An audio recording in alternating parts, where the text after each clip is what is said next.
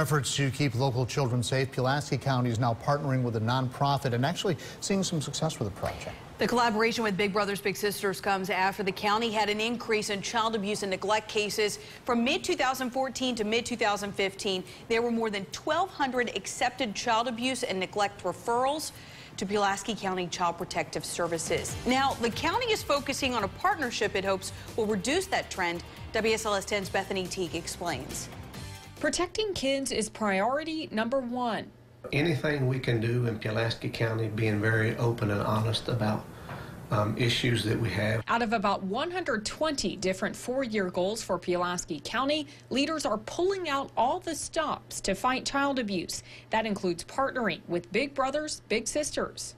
County contributed $30,000 last year to Big Brothers and Big Sisters, so we're definitely believers in what they're doing. In addition to money, the county and the town are stepping up to volunteer. Pulaski Town Manager Sean Utt began mentoring his little Joey almost 4 years ago. Having that adult interaction that's not parental, just a random guy off the street comes in and believes in what a kid can do. It just helps with the self-esteem. During the time Utt and Joey have bonded, the program has expanded to 9 schools throughout the county. That means 99 kids are getting a positive influence they may not have otherwise. We have a need for many kids in our community to have mentors that help them, people without fathers or mothers, parents in the home, or just an additional support to a child who's struggling.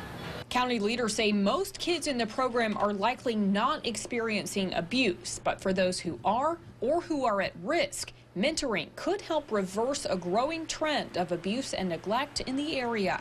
You find out certain things in talking with kids and you're able to intervene. But to make that happen, the program needs more volunteers. There are currently 19 kids on the waiting list, and coming from someone who knows firsthand, stepping up to help can make all the difference. In Pulaski, Bethany Teague, WSLS 10.